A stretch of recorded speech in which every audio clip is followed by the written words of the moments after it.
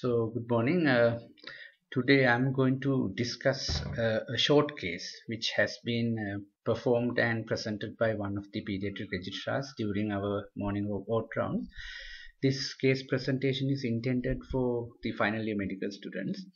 So what we have done is the candidate will perform and present the short case, but during the presentation and performance she will sometimes intentionally do some mistakes, because these mistakes are done in view of providing us some discussion points, so we can learn from those mistakes and see how we can perform the short case better when it comes to the real exam situation.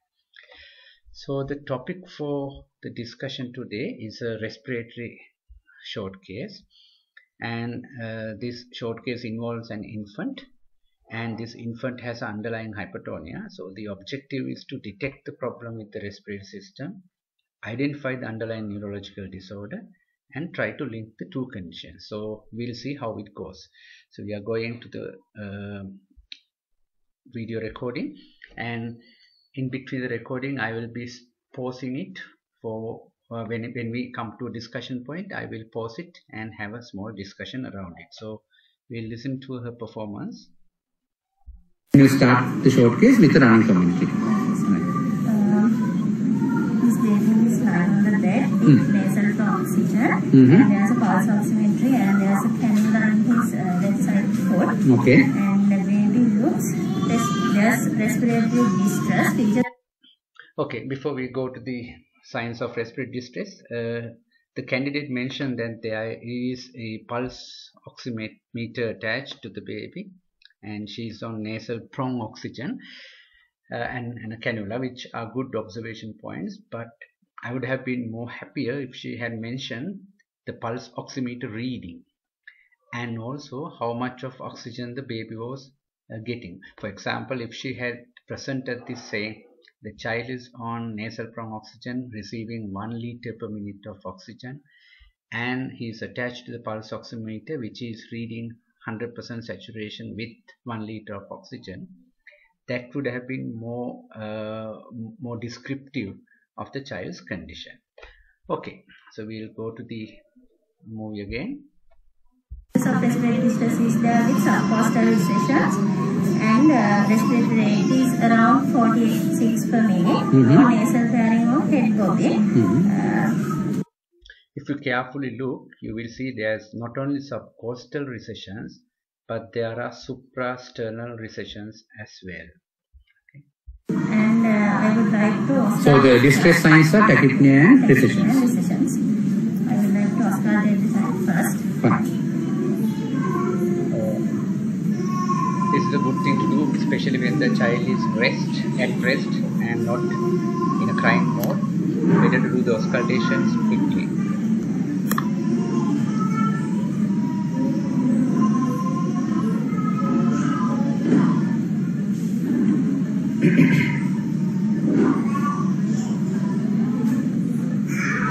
And the candidate has auscultated all possible areas of the anterior lung field. She was careful to auscultate even the middle lobe, the mid zones of the lungs as well.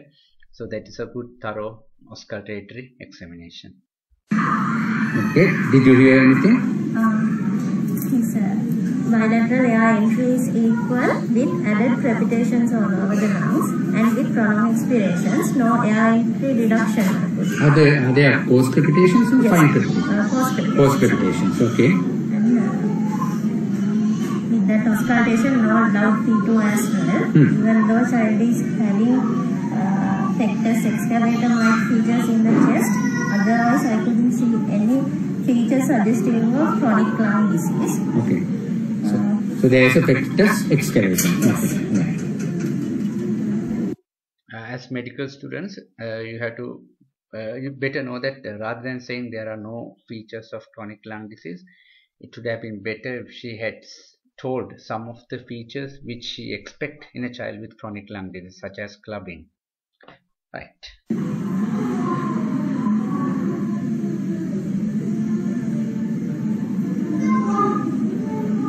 Now you are checking for expansion. expansion. Are you happy with the expansion or unhappy?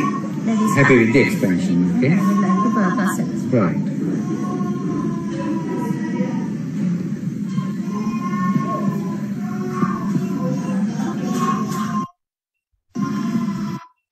Okay. Now in percussion, I think she did only 3 zones: the upper zone, middle zone, and the lower zone, which is enough in a little infant, because sometimes if you overdo percussion, it will be a discomfort to the child. So she correctly did the upper segments of the chest, then the middle and the lower. But remember, when you are doing the percussion, you have to go on a line like this, starting from near the sternum, and the line should go away from the sternum and to the lateral parts. So you will see that she is doing it in a correct manner. Percussion not also normal. I would like to repeat the process in the backs of the chest as well. Okay. And Before that, anything unusual in the general examination of the child? baby looks hypotonic. With Why do you say hypotonic? both extended arms and the legs in frog-like position. Okay, frog-like position, okay. Now, Did you observe any significant movements in the limbs? no. No. Okay. Normal tone is not there. It's position.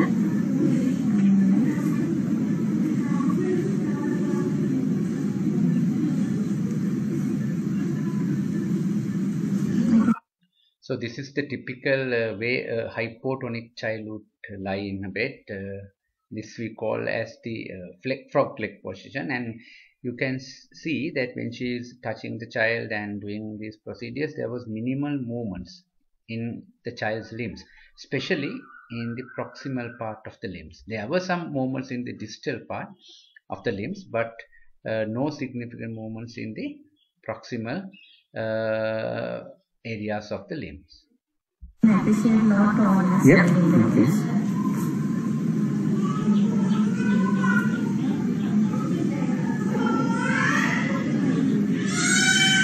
Anything unusual in the face? What will you look for?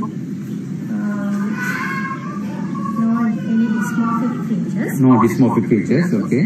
What dysmorphic feature were you looking for mainly? The inverted lip and the Inverted upper lip and so what do you call that face? fish-like mouth. Yeah, what do you call that face? That is A myopathic face. Okay. So any myopathic faces? No. Okay.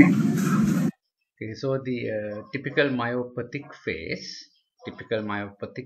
will be an elongated face with a narrow forehead, and the upper lip will be inverted, V-shaped, and the child will have the lower jaw slightly open because he can't keep the mouth closed because the jaw muscles are weak, and due to gravity the mouth will be kept in a slightly open position. Okay. and I like to check for the reflexes as well. Right, okay. What will you expect with the reflexes? Diminished reflexes or absent reflexes. Right, okay. You said you want to check the back as well? Yes. How will you do it in this child? I will ask mother. Yeah. I'm chutta baga udra wada balam pita balam. Minna gavam. Whenever a child is in distress, it's always better to ask the mother to hold the child. BCG scars are there with the Right, BCG sky is there. And also you can see that the mother is supporting the head, because even though the baby is 4 months old, still the baby does not have head control, and that is again another feature of hypotonia, absent head control even at the correct age.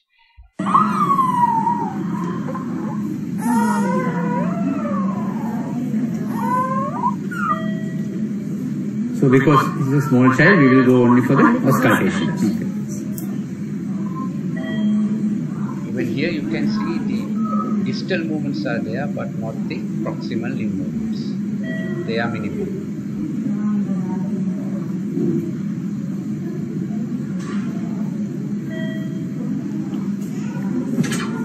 again auscultate the three main zones, upper, middle and lower. I can appreciate my intercostal recessions in Okay. this area. With the auscultation, it is same as previous, ART equal with added post crepitations and prolonged expirations, no ART reduction. So what is the diagnosis? In conclusion, with this age, my first differential diagnosis will be a child with bronchiolitis with secondary infection. Okay, bronchiolitis is secondary infection. And also possible bronchopneumonia can be there with this kind of distress. Is it a purely respiratory disorder? No, because the child is having features of hypotonia. That part also might contribute to this distress-like features, because probably he might have difficulty in breathing. Why is hypotonia more risky for a child regarding respiration? Because their cough reflex, the protective reflexes cough reflexes are poor. And the chest expansion also is poor. With that, also they can have microaspirations, reflux, so aspiration pneumonias are also common. Okay, right. So, do you think this hypotonia is congenital or acquired when you look at the child? Probably congenital. Probably congenital. So, what will you ask from the mother during the antenatal period? Antenatal history, I would like to know whether fetal movements were there. Okay. Normal fetal movements. Normal fetal movements. She's having had experience of previous births. And polyhydramnios. Polyhydramnios, because swallowing is not effective. With that, whether there was prolonged labor. Prolonged labor. What part? What stage? First stage, second stage, or the third stage? Second stage, right? Because that's the stage where the baby is coming down. In hypotonic babies will not be very active during that period, right? So in antenatal history, you have to ask these questions regarding a child with hypotonia, whether there were fetal movements, active fetal movements during the latter part of pregnancy, whether there was polyhydramnios, because hypotonic babies, especially with myotonic muscle disorders, will not have a proper swallowing action. Therefore, they will end up with polyhydramnios. And during the second stage of labor, because the child is hypotonic, there's a high chance of getting obstructed labor or labor not progressing and ending up with the emergency cesarean section. Right, we'll go to the next part. Right, so those are the views. So any diagnosis you might give, probable diagnosis for the underlying hypotonia, if you are thinking it is congenital. Although there are no myopathic phases, probably it's a congenital myopathy. Okay. Any other thing? Can it be a congenital neuropathy? Yeah, that's also possible. Will you agree if I say it's a spinal muscular atrophy? Yeah, that also is a possible. So it can be a muscle disorder, neuro disorder, or a neuromuscular junction problem as well. Right? Okay. Do you think there will be any cerebral pathology involved in this child? What are the features which are a little bit against that? That means a central cause of hypotonia. Baby is not severely affected here, and his was he responding well? Yes. Yeah, he did not like to handling, he was crying. Okay, the answer I wanted at this point is, remember in hypotonia, in an infant with hypotonia, there are two major types of hypotonia. Central hypotonia, or we call it strong hypotonia. It is due to a central problem or a problem in the brain. Or there is another entity called peripheral hypotonia, or we call it weak hypotonia, where the problem is either in the limb muscles or the nerves or the neuromuscular junction or the anterior horn cells.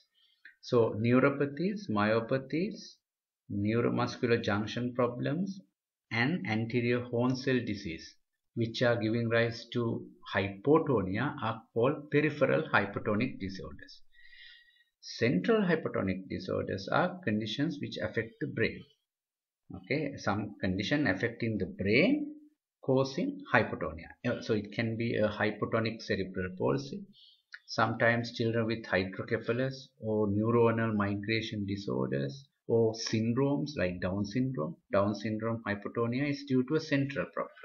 Okay, so here the candidate should have answered saying, okay, this is unlikely to be a central hypotonia because there are no dysmorphic features in the child's face, there are no syndromic features, there is no microcephaly or macrocephaly, and the child is responding very well, active and alert.